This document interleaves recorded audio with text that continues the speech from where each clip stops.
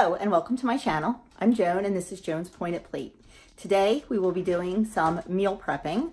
I will be making two different breakfasts. I will be making the egg bites in the Instant Pot, which this is kind of actually like a rerun of a meal prep because everything I have made in previous videos.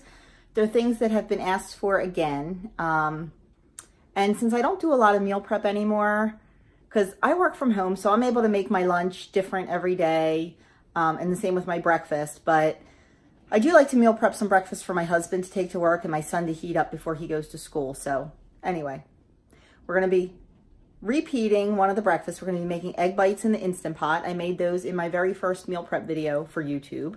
So we're going to be making some of those, and we are going to be making the broccoli, and I forget what it's called. I have to go pull out the card. The broccoli and cheese, like crustless quiche that was on the weekly handout at the WW meeting 2 weeks ago. I'm going to be meal prepping that. And I'm also going to be making my dinner for tonight, which is chicken Divan. A couple people asked me to make that on camera. It is ridiculously easy, like ridiculous. It's pretty much all cans of soup and sliced cheese. It's very easy, but it is my son's favorite, and he's having his girlfriend over for dinner tonight. So that's what he asked for. And I'm going to be making granola because I've had a lot of requests to do that again. So that is what I'm going to be making today. Oh, and I might throw in some banana bread, seeing how long this video goes and, you know, how my time goes today. So that's what we're going to be doing today. We are going to start with the chicken. For the chicken Divan, I am going to put that in the Instant Pot, and then we're going to make the granola. So let me show you what I'm doing. Okay, I have 2.5 pounds of chicken in the Instant Pot on the trivet with 1 cup of chicken broth.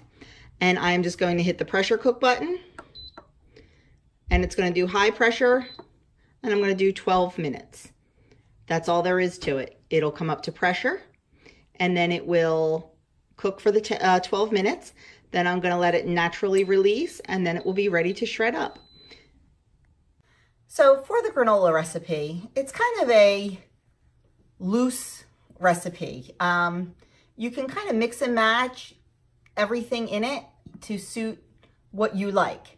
So what we're going to do, we'll always start with oats. We're going to start with 4 cups of old-fashioned oats is what I like to use.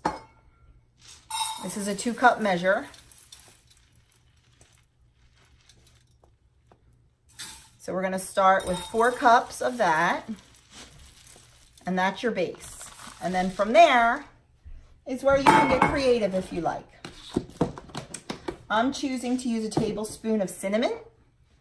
You can use whatever kind of spice you like. You can use pumpkin pie spice, you can use allspice, whatever you like. But I'm going to use a tablespoon of cinnamon, and we also like nutmeg. So I am going to grate some fresh nutmeg in there, probably about a teaspoon or so. I honestly don't measure it. I just keep grating and grating and grating until I either grate my fingernail or until I think it's enough. Okay. And then I'm going to start by adding walnuts. Is my nut of choice. So a 1/4 cup of walnuts is about 30 grams. So I put my bowl on my scale, changed the measurement to grams, zeroed it out, and I'm just going to shake in. Actually, I should probably crush these up a little bit more. They're not as crushed as I'd like them, but you know what? It's okay. We're going to just add in 30 grams. And there we go. And then next, what I'm going to do is some pepitas, some pumpkin seeds. And I'm also going to do a 1/4 cup of that, which is 30 grams.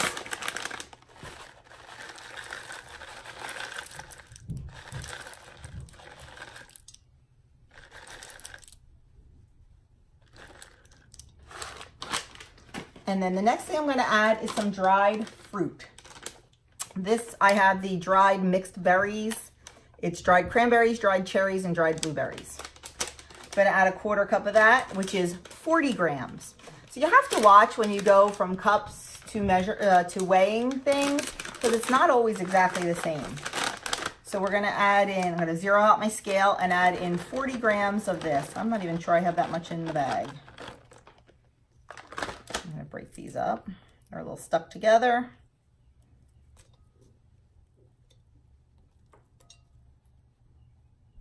I really like this blend with the cherries and the berries, but the cherries are kind of big.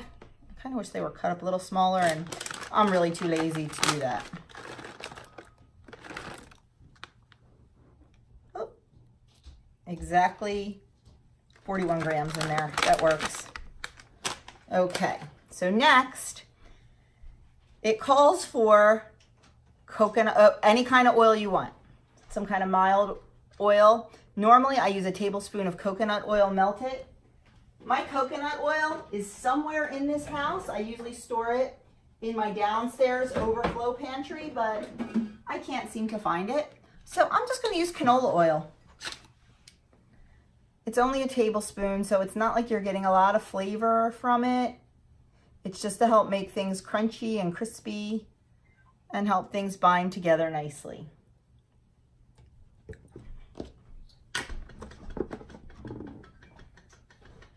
Before I added the oil, I meant to mix all the dry ingredients together. Okay, and the next thing we're going to do is add some sweetener. My sweetener of choice is honey. Nothing more natural and basic than good old local honey. Pure natural raw honey from a local place near us. It is delicious. They make so many different flavors, and it is all fantastic. This is just the Jersey Pine Barrens flavor. I really like the blue. I should probably use the blueberry flavor because the blueberry flavor is really, really sweet. So we're going to use 2 tablespoons of that. Actually, I'm going to look for the blueberry flavor and see if I have any.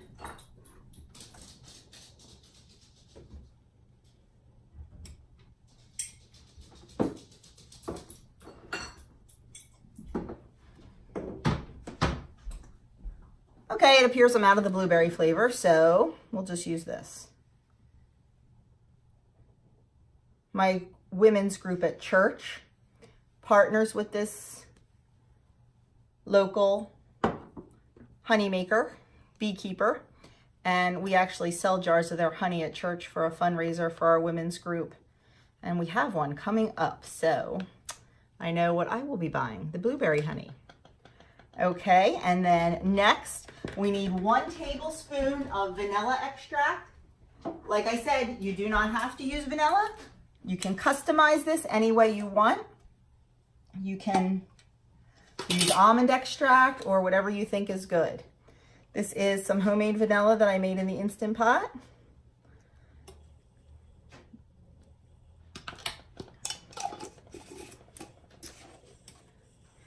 And then we will mix and mix and mix until it is all very well combined and coated. You really need to get that honey spread throughout all of the oats. Really give it a good stir. Unlike a cake mix or muffins, you cannot overmix this. It smells very good.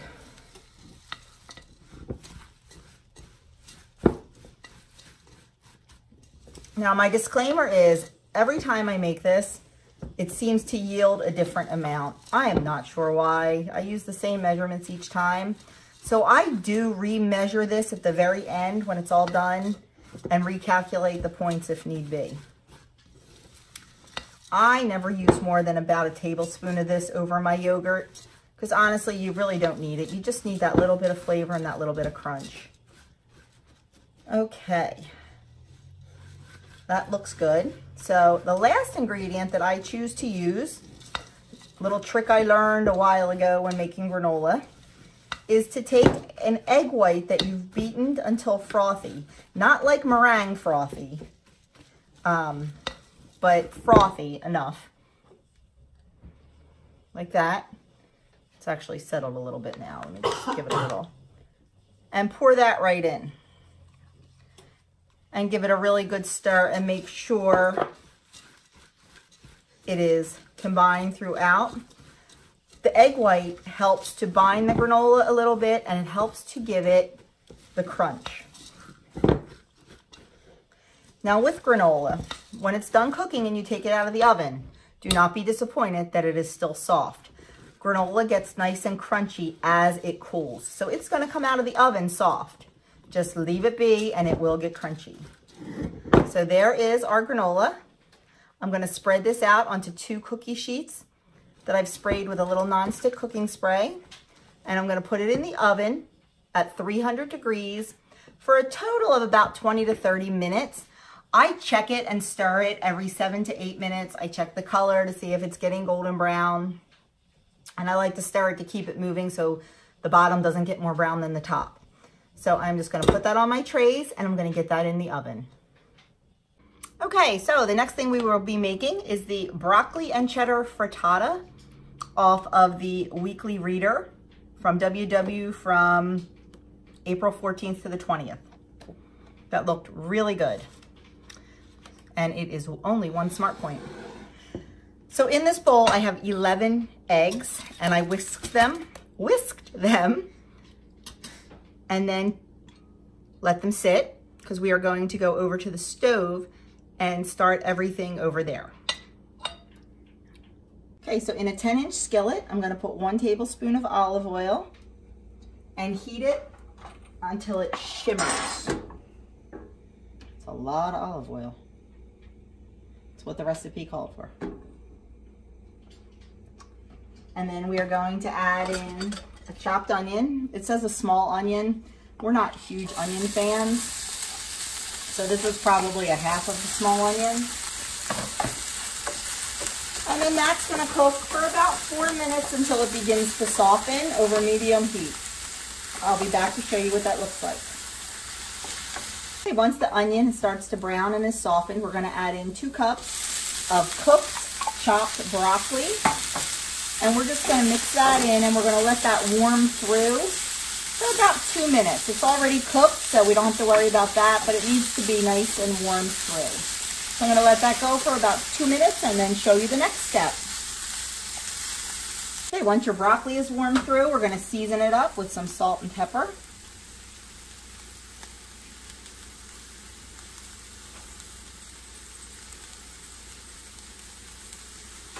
And then we are going to pour in the eggs.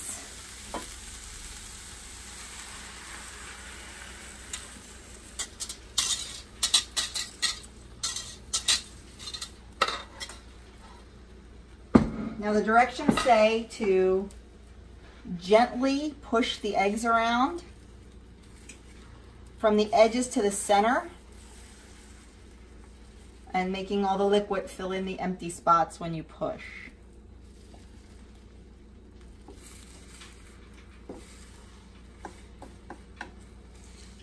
And it's sticking. I am not a fan of these copper pans. I really wanted to like it, but I really don't. Even from the beginning, it's been not very non-stick, if that makes sense. So I'm hoping it actually comes out of here when it's done in the oven. I'm a little bit skeptical. Might be cutting it right in the pan instead of sliding it out like you're supposed to. And this has to cook for about 4 minutes before it goes in the oven. So I'll be back. Okay, the eggs are mostly set, and now I'm going to take a ½ cup of cheese. The recipe calls for the Mexican blend reduced fat. This is the Cabot 75% reduced fat sharp cheddar that I like so much. So we're just going to sprinkle a ½ cup of that right over the top. Turn the heat off, and we're going to put this in a 400-degree oven for 12 to 15 minutes until it is slightly soft in the center. I really have not good feelings about this coming out of the pan.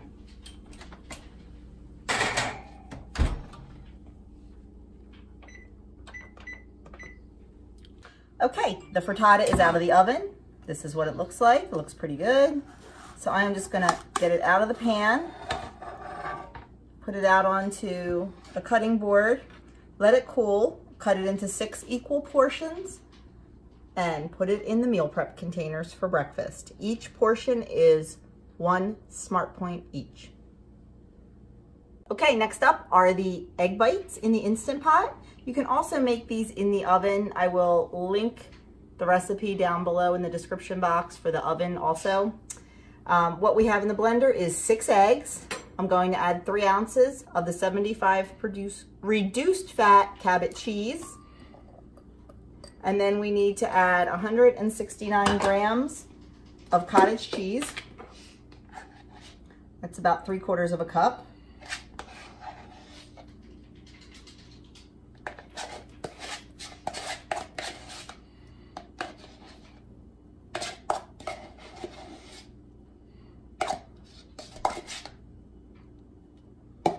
$167, close enough. And then we need to add 3/4 of a cup of Greek yogurt, plain non-fat.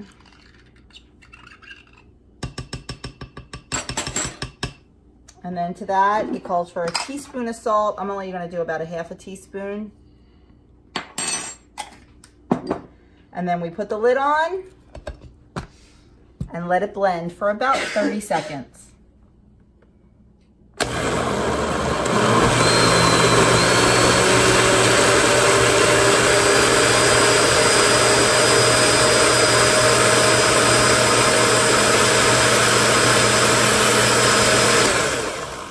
I stop it about halfway and scrape down the sides.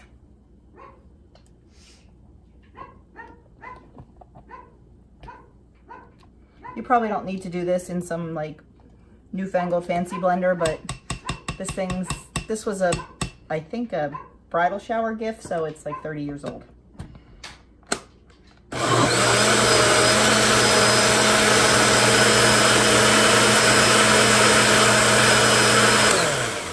Okay, and there is our egg mixture. I will show you what we do to fill the egg molds. Okay, so to prepare the egg cups, what I chose to put in them this time is chopped up Canadian bacon and chopped up mushrooms. So I'm just going to, this is 3 slices of Canadian bacon, which is 1 Freestyle Smart Point. So I'm just going to eyeball it and divide them between the 14 cups. I probably could have got away with 2 pieces, but that's okay. 2 pieces and 3 pieces are the same amount of Smart Points, so using that extra piece will just make them meatier and not change the points. And then I'm going to take the mushrooms and do the same thing. These are cooked mushrooms that have been sauteed previously. I try to do a container of mushrooms every week. We like to have them in our eggs, so I like to keep them in there. Okay, so we've got our mushrooms and our Canadian bacon in our cups. And now we're just going to take the egg mixture and we're going to fill them about 3/4 of the way full.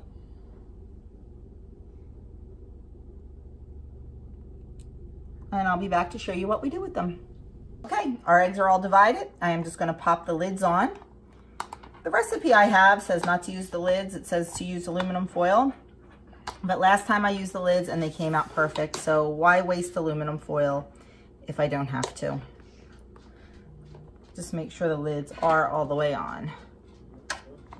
You kind of have to ease them on a little bit because they are a nice tight fit. And then I am going to stack them on the trivet, offsetting them just a little bit. Put the trivet right in the pot.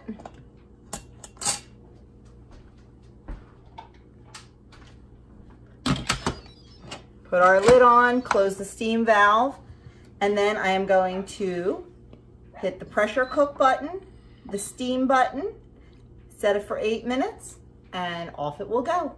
I will show you what they look like when they come out. Okay, next up is banana bread. If you know me, you know this is an absolute staple in our house. We absolutely love it. And it's something I keep on hand all the time in case I get snacky.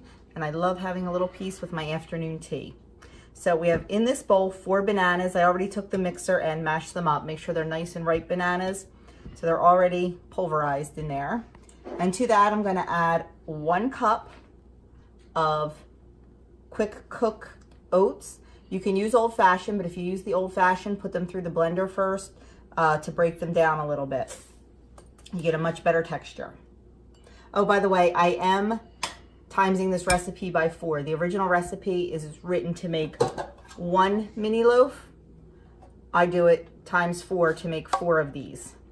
And 1 mini loaf is 2 Smart Points. I cut them in half for a 1 Smart Point serving because it's more than enough. And then I'm going to do 4 eggs. And then I'm going to do a tablespoon plus a teaspoon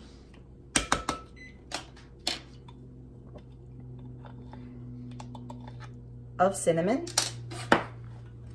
and then some nutmeg. Like I said before, I just grate until it gets too small to hold and until it looks and smells good.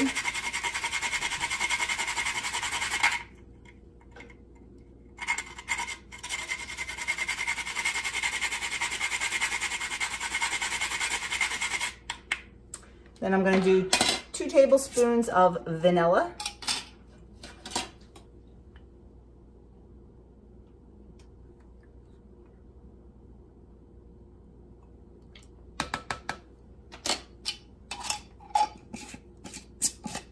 And then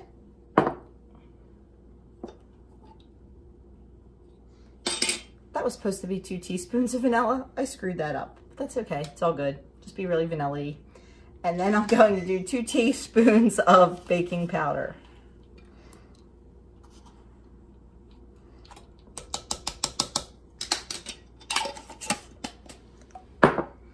Mix it with the electric mixer.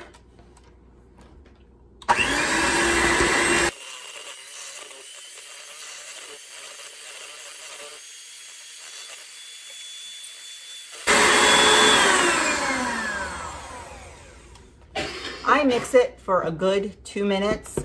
The more you mix it, the more air that's incorporated and the higher it will rise, the fluffier it will be. Now, a lot of people complain that this recipe is not sweet enough. They want a nice sweet banana bread. I personally like it like this, but when you're adding all the other dry ingredients, you most certainly can add the sweetener of your choice, whether it be Swerve or stevia or Truvia, whatever you like. You can certainly add a couple packets or a couple teaspoons of that in there to make it sweeter. But like I said, I kind of like it just the way it is. So now what I'm going to do is I'm going to measure this out on my scale, divide it by 4, and fill my pans and get those in the oven. I'll show you what it looks like. Okay. This measured out to be 700 grams, so we'll be putting 175 grams in each pan.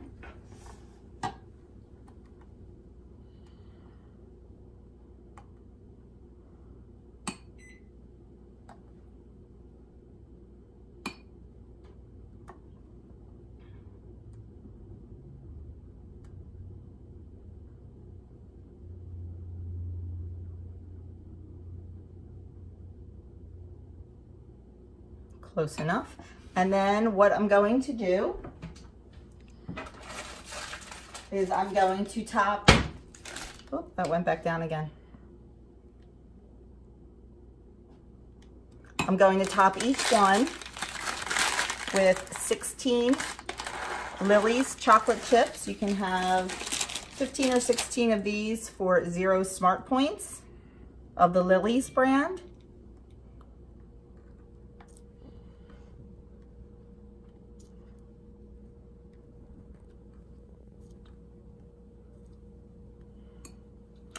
And they will go in the oven at 350 degrees for about 30 minutes. I'll show you what they look like when they come out. Okay, egg bites are out of the Instant Pot, and I am just going to turn them out onto a cooling rack and get them nice and cool before I put them in our meal prep containers. The beauty of these is you can make them any flavor you want. I just wanted to use up the mushrooms that I had. That's why I chose to do the mushroom and Canadian bacon. They're also absolutely delicious with spinach and feta, or some chopped up red and green peppers in the bottom. Anything you can think of, you can put in these.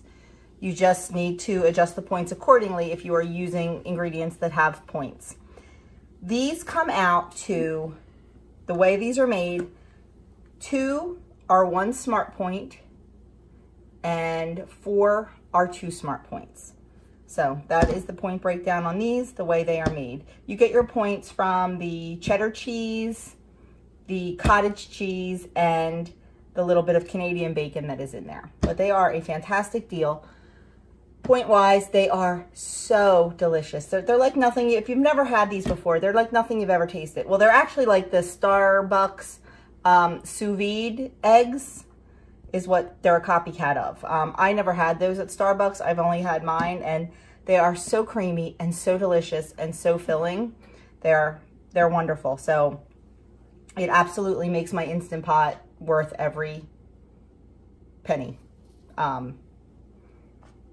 Between that and hard boiling eggs and the chicken, I'll show you the chicken. I'm gonna get ready to make dinner. The chicken in the Instant Pot, I really do, as much as I complained the other night in my dinner prep video about making the Salisbury steak meatballs in it, that it took a while, there are certain things I just absolutely love in my Instant Pot, and the egg bites, the chicken, the hard-boiled eggs are one of them. I have the Instant Pot 6-quart. I do have it linked below in the description box if you're interested in it. Check it out on Amazon, and that's it. I'm gonna let these cool, and I will get all the meal prep containers ready shortly, but first I'm gonna show you how I'm putting my chicken divan together for dinner tonight. And last but not least, we are preparing dinner. This is my youngest son's absolute favorite. It's called chicken divan. It is ridiculously simple. There are much more involved recipes out there. Personally, I would like to do one from scratch. I would like to make my own sauce. I would like to use a different kind of cheese. This is the one my family likes, made with canned soup and good old American cheese sliced at the deli. So without further ado, let's get this chicken divan made. First thing we're gonna do, we have 2 cans. Now this is the Aldi brand, the Fit and Active cream of chicken soup. You can use the Campbell's brand or whatever kind of can there is, as long as it's like the healthy choice, or I forget what they call it. We're going to take about 1/3 of the can and we're just going to spread it in the bottom to make the base. We should have something better to spread this with, like an angled spreader. And then we are going to take half of the chicken. This is the chicken I cooked earlier in the Instant Pot. And I just cubed it up. Actually, I just broke it up. It comes out so nice in the Instant Pot. I was just able to break it up with my hands. So we're gonna take about half of that, lay it on top of the soup.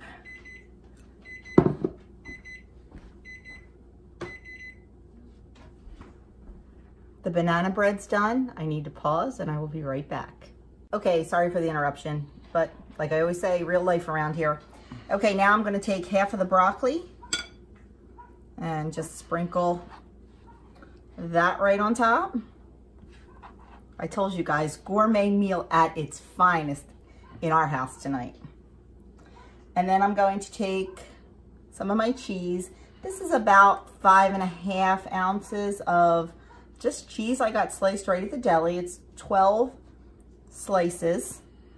Now back in the days before WW, I used a heck of a lot more cheese. I used probably about 8 ounces, but we all know that cheese is a little spendy when it comes to your points, so.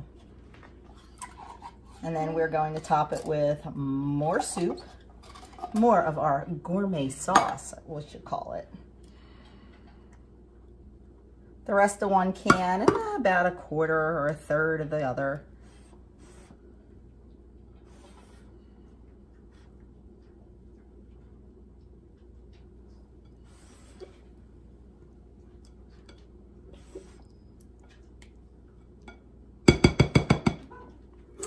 and then chicken.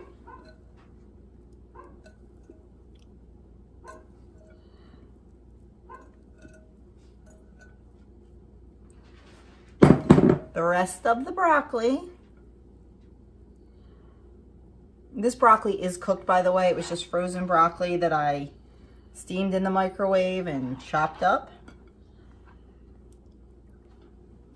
Then the rest of the cheese.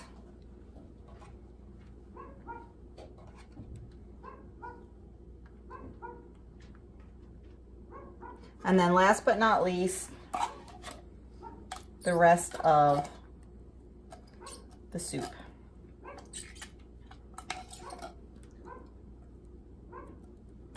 This will go into the oven at 325 for about 30-35 minutes until it's nice and heated through and bubbly.